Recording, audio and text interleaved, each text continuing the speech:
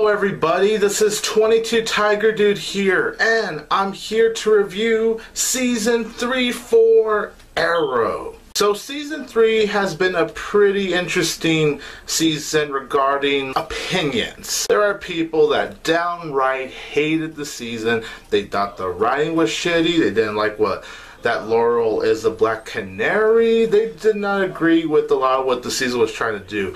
There's people that have been like, man, and then there's those that enjoyed it, but probably not as much as the first two seasons, and then there's those that actually think this is better than the first two seasons. So I really like Arrow, and I'm actually wearing my Arrow shirt right now. Yeah, I love this shirt, but that's not the point. I do really like Arrow. Season 1 I thought was an outstanding setup season.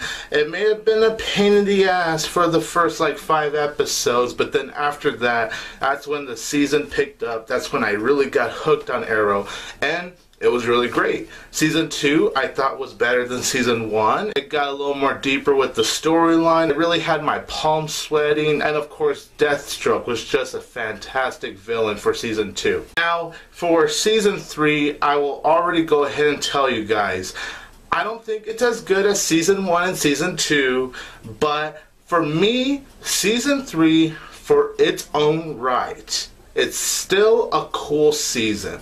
I really enjoyed a lot of things about the season, and I really respect the writers going in a different direction, because the direction this season took is so much different than the Season 1 and Season 2, and I really respect that. So now let's go ahead and dive into my thoughts with Arrow Season 3. My worst episode of the season is actually the Season 3 premiere. Now, I was not going to let one episode worry me. With that being said, I was very disappointed, extremely disappointed in how Season 3 started. I just thought the Season 3 premiere had too many things going on for the sake of it. I thought it felt very forced. Oh yeah, and very quick, I do want to tell you guys that this is going to be full of spoilers, because it's going to be hard to talk about this season. So yeah, you guys have been warned. Unless you don't care about spoilers, feel free to watch this review. And good thing I just said that, because I was about to reveal a major spoiler. So Season 3 actually starts off with Sarah dying, because Sarah dies at the end of the Season 3 premiere, which, by the way, I thought was so incredibly forced, and it just happened out of nowhere. I'm not kidding you, when the Season 3 premiere ended, I was like, what the fuck? Just talking about rushing. The first half of the season, it's them trying to figure out who killed Sarah. And I like that the first half of the season actually focused on that. I thought it made for a lot of interesting stories. Laurel is going through grief. I know a lot of people don't like Laurel, but personally, I like Laurel, and I felt for her. I felt a reason why she wanted to fight, why she wanted to be the Black Canary. I really got behind Laurel. So I like how in this season, Laurel wants to fight because of the death of her own sister, but she wants to do it because she wants to have a purpose. And the other thing is Thea. I know people don't really buy into Thea fighting, and trust me, at first it was weird. It did take me some time to get used to Thea being a badass. I really did like Thea here, more than Season 2, because one of my issues with Season 2 of Arrow was that Thea was so annoying. I mean, she drove me nuts in Season 2, but thank God, in Season 3, she really improved. By the end of the first half of Season 3, when we get to the mid-season, was that it's revealed Thea actually killed Sarah. But it's just because she was drugged by Malcolm Merlyn to go shoot Sarah, in which, yeah, that's really fucked up. We get an introduction to Ra's al Ghul in the season. The actor's name is Matt Nable, and my god, did this guy pull off Ra's al Ghul. He really looked the character. The character was just really interesting, and that fight that he and Oliver Queen had at the end of the climb, holy shit. Ra's al Ghul kills Oliver and pushes Oliver off the cliff. So for like a whole month while we're on our Christmas and New Year's break, we're wondering, man, where is season 3 gonna go? Like, we knew Oliver was gonna still be alive. We all knew it. Come on, we knew he wasn't gonna actually die. What would the show do without Oliver Queen? Well, the first half of season 1, except for the season 3 premiere, I thought all the episodes were actually really fantastic. They were really gripping. Like, we see John Diggle with his wife and his baby. We get to see Thea trying to get used to Malcolm Merlyn because of the fact that she lost her mother in season 2. She's trying to get used to the fact that she's now becoming Malcolm Merlyn plus her brother because she can fight. Oh, also, Ray Palmer, the Atom, played by, yes, Brandon Routh. He was fantastic this season, and he provided so much charisma. He was actually the comic relief of the season because Felicity, I'm going to get to her later on regarding my negatives, but without getting into too much detail, I would say he was the comic relief of this season. Whenever you get to Ray Palmer, he actually add some light to it. So I found him to be an interesting character. And then Roy, he is in his Arsenal suit and he was really badass. I loved how much Roy has changed since season 2 because obviously we've been seeing Oliver training, Roy's trying to control his temper, and Roy was kind of like Oliver's little sidekick because he's always by Oliver's side. Well, until Roy had to give up being the Arsenal because in the second half of the season, Oliver is a fugitive because thanks to Ra's al Ghul framing Oliver, aka the Arrow, you know, he can't be the Arrow because they're all surrounded by a bunch of these policemen. When Oliver was going to jail, Roy went ahead and revealed to the world that he is the real Arrow. So then that's when Roy goes into prison. He acts like he actually died. He didn't really die, but it made it seem like he died at first when some random prisoner just stabbed him. Because of that, he has to go out, leave Starling City, and start a new life so that the Arrow is gone, so that Oliver could be clear of it and that he's not guilty of anything. So it's sad to see that Roy does have to go. I don't think he's really going to be coming back as Arsenal anytime soon because by the season finale, now Thea is going to become Arsenal, but I'm hearing that her name's going to be Speedy, which is really interesting. But yeah, like I said, it is a shame to see Roy go because I really enjoyed Roy in season 3. I thought he added a lot. Hopefully, even if Roy is not the regular in season 4, hopefully we'll, let's just say, let's hope we see him again sometime in the future.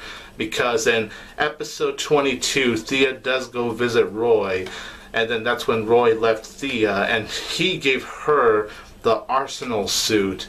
So now we don't even know where Roy is. I know another thing is that some people didn't really find the flashbacks interesting. Now, at first I didn't really get invested in the flashbacks when the season starts, but as the season kept progressing, especially by the second half of season 3, I would actually say that's when I found myself more invested in the flashbacks because Oliver is not in the island. Oliver said that he has been stranded on an island for 5 years, yet in this season he's been in Hong Kong. So technically, Oliver, you have not been on an island for 5 years. But I really thought the flashbacks, mainly in the second half, I thought were really interesting. You got to see Masio and Tatsu, their son. You saw throughout the flashbacks that Oliver was obviously very close to their son. But unfortunately, the son does die because of the virus. It's been spreading all over Hong Kong. And regarding Masio and Tatsu, I think it was very cool that they were the reasons that they saved Oliver after the events of the climb. Masio is the one that found Oliver somewhere in the snowy grounds, and then that's when he grabbed Oliver, and him and Tatsu, they just brought Oliver back to life. Like, Frankenstein. I also did really like how Malcolm Merlyn had to team up with Oliver and them regarding the whole Ra's al Ghul situation. Despite all the bad things he has done, especially in Season 1, you can tell that he does care for Thea so much. So I like that he's a bad guy, but with a heart to him. And the way he would help out Diggle, Felicity, and the others when Oliver was up at the League of Assassins, pretending that he's part of Ra's al Ghul, but it turns out that he was all in it for the plan, which I actually expected when he was saw him. And yes, I did think he looked badass in that black suit. I mean, yeah, he's part of the League of Assassins, but come on, how can you not admire how cool that suit looks? And then the final thing that has everyone interested is that Oliver is retired from Arrow. But I mean, I have a good feeling he's going to be back to being Arrow in Season 4, so I really did not see the point of him ending it like that.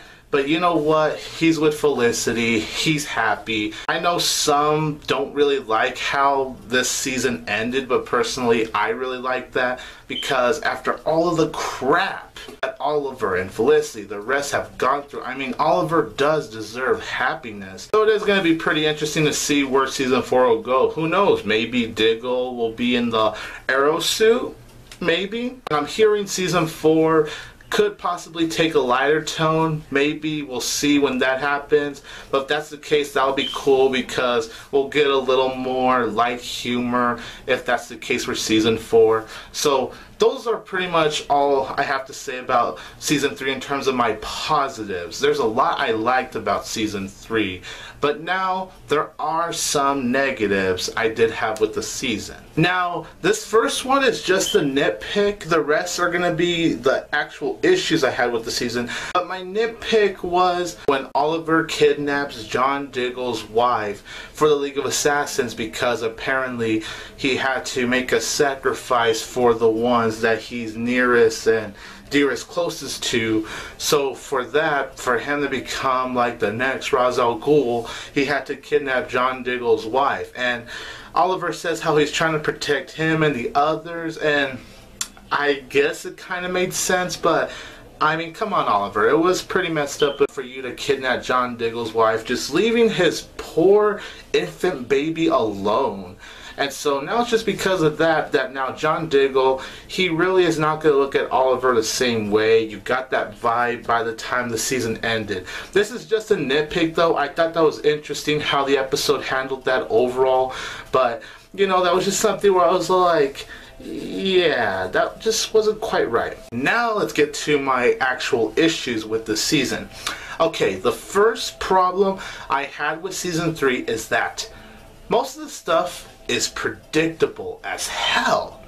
I mean, there's a few things that were surprising that I didn't see coming, but most of the stuff that happened, like Ra's al Ghul telling Oliver to be the next Ra's al Ghul, yeah, that wasn't shocking at all. Wow, that's like, that was a huge mindfuck. No. I mean, the climb part with the fight and Ra's al Ghul stabbing Oliver, that was quite a surprise. There's a couple more, but the season, I wish it was more unpredictable. I mean, Jane the Virgin. Yes, I watched that show. I love the show.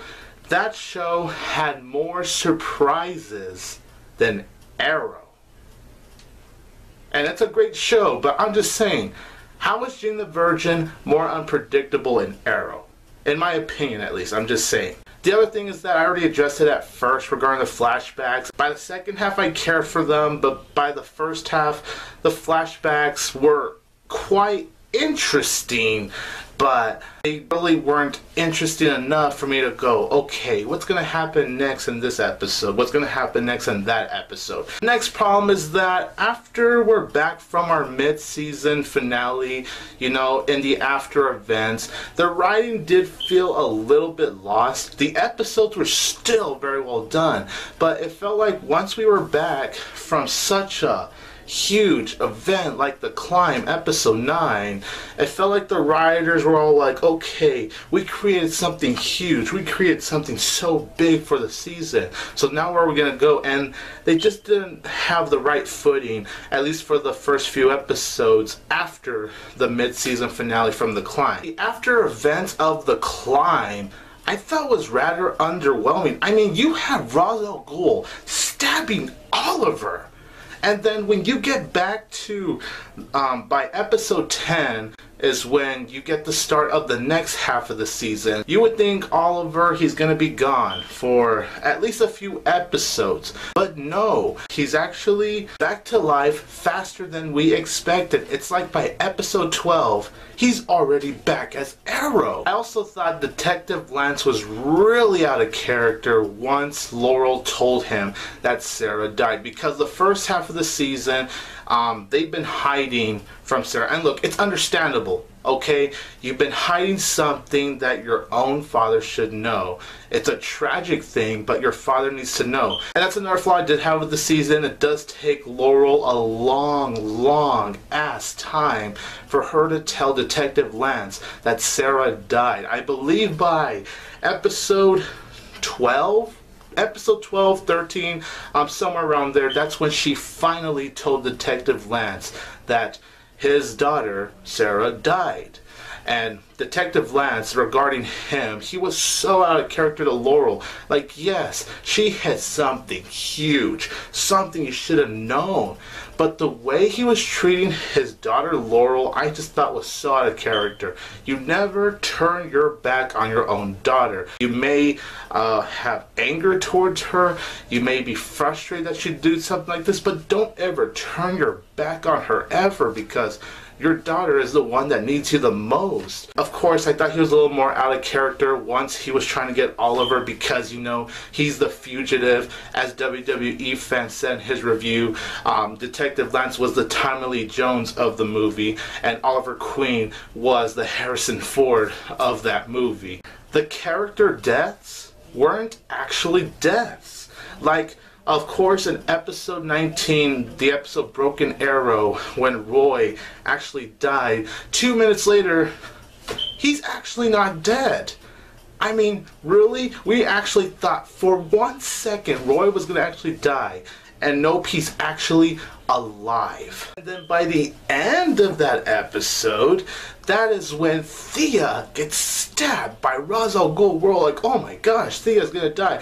They put Thea in the Lazarus pit, and boom, she's back to life. It's like the characters that die, they end up just being alive again. I think the only actual character death we got this season was Masio, when Tatsu and Masio had that big fight and Tatsu stabs Masio. I would say that's really the only death. You know, you could say Sarah, but we all know Legends of Tomorrow is happening. Sarah is technically alive again. Also, another thing about this season is that there's a plot hole involving that if you bring someone back from the dead, from the Lazarus pit, they're gonna come back a totally different person. So of course, once Thea was stabbed by Ra's al Ghul, Oliver and the gang go to the League of Assassins cave, dungeon. I'm gonna call it the dungeon in all honesty. So they go to a Lazarus pit, they bring Thea back to life.